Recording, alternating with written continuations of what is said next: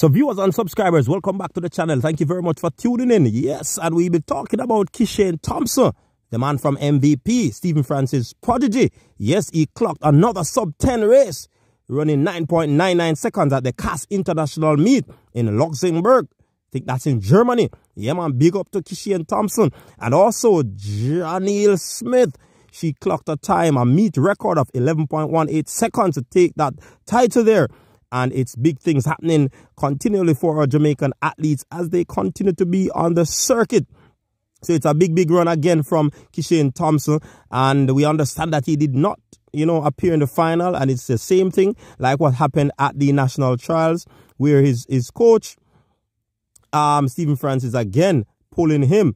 And the saga continues that this man is not able to run more than one races at any particular event. So people, your thoughts on this Kishane Thompson youngster and the meet record holder, 11.18 Joneille Smith.